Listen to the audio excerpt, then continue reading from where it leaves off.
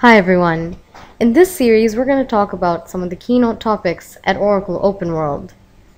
This year, Oracle executives will feature insights into industry trends, the latest technology developments and innovations, key strategies for achieving business efficiency, big data, cloud computing, human capital management, and customer experience. Today, our focus is on big data. My name is Nadia Sahar, and this presentation is brought to you by Ephlux. Big data is now posing itself as the next frontier for innovation, competition, and productivity.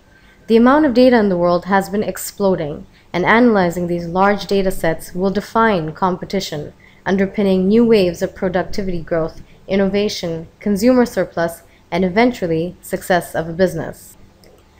This time around, Oracle Open World 2013 is setting a stage for various sessions on the value of big data and analytics. Big data promises to empower a business by controlling a wide range of information, operate efficiently, and reach out to customers effectively. Oracle stands out in providing the industry's most comprehensive and integrated set of products designed to optimize value from big data and business analytics. Leading the business analytics software in the market, Oracle has successfully delivered an absolute and integrated solution to customers. Through this, the customers are able to understand every aspect of their business, strategize, and implement confidently whenever and wherever. Oracle Business Analytics solutions help all sizes of businesses to thrive by opening doors to new strategies, plans, optimizing business operations, and capturing new market opportunities.